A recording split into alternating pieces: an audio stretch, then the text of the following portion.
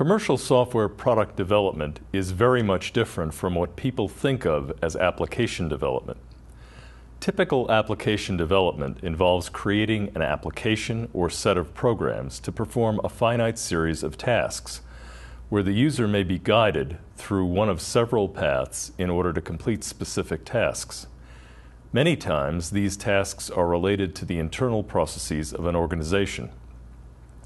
Commercial software product development consists of building a software product with a broad range of functionality that can be sold commercially to external companies or individuals in either vertical or horizontal markets.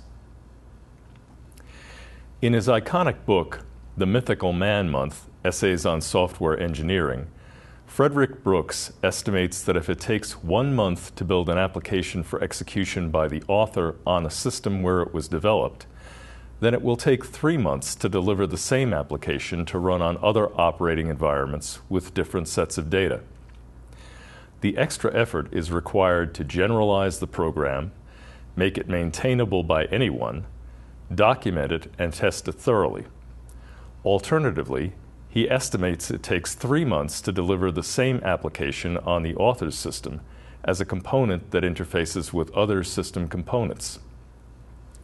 In this case, the program must have precisely defined interfaces, run efficiently in the environment, and pass an exhaustive series of tests with various system components in all expected combinations. Overall, he estimates that it takes 9 man-months to deliver that application as a software product to run on multiple machines, operating systems, and against a variety of data with an acceptable level of performance and reliability. So, as we can see from Brooks' experience, it takes vastly more time to develop the broader functionality and robustness required of a commercially available software product as compared to a specific application. Software products created for a vertical market are built to address the specific needs of a particular industry. A multitude of software products exist today targeted at the financial, transportation, insurance, and communications markets, just to name a few.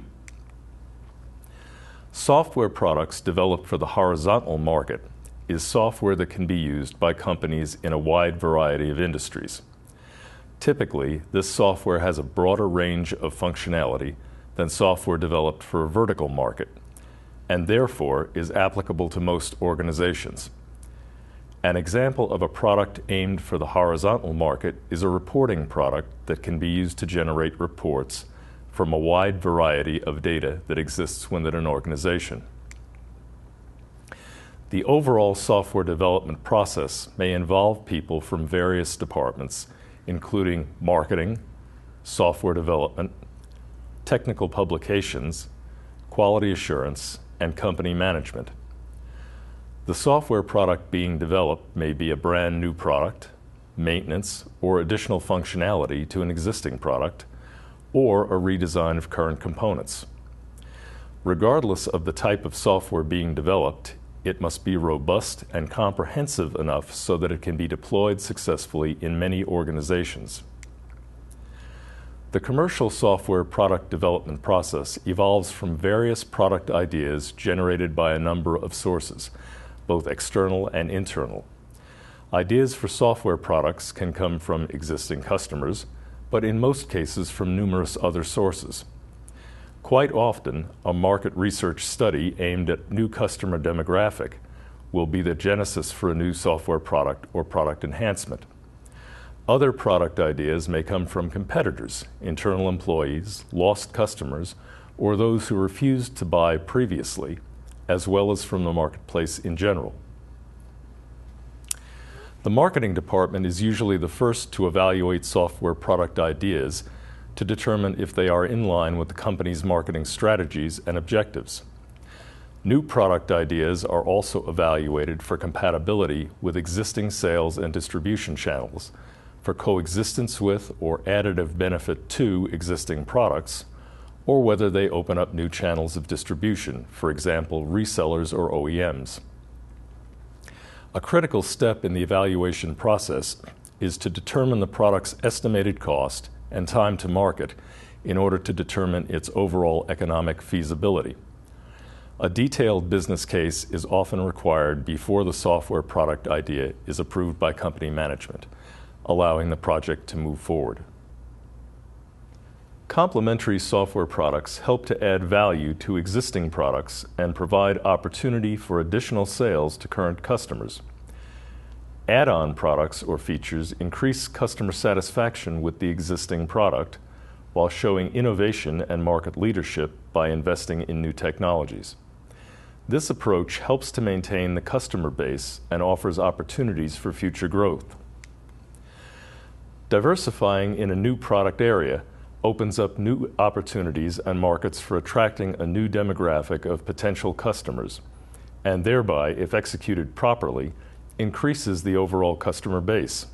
Offering a broader range of products usually decreases the risks from adverse market conditions or from competitors, while increasing the overall stability of the company. There are a number of software development process models that are described in detail in the video module called the software process. For the purposes of this module, we will be using prescriptive models in the software development process. One model that is often used is the waterfall model, which is linear in approach and is ideal when all the requirements are well understood and fixed. Another prescriptive model is the incremental model, where the software can be delivered in a set of controllable increments.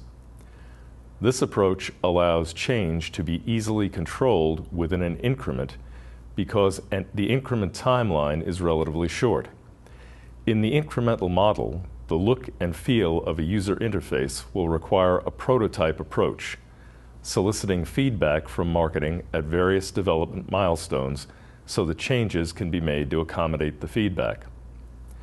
In the software development process that will follow, we will use a combination of the waterfall model and the incremental model.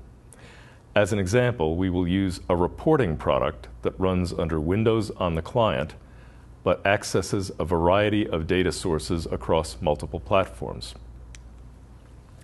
The remainder of this course will cover the following topics as they relate to commercial software product development: product requirements and design, implementation, testing, documentation and training, internationalization and accessibility, delivery and licensing, project management and next release, support, quality assurance, and summary of the course. Once the marketing department has championed the idea for the software product and the business case has been accepted by management, it is now time for the software product requirements to be created.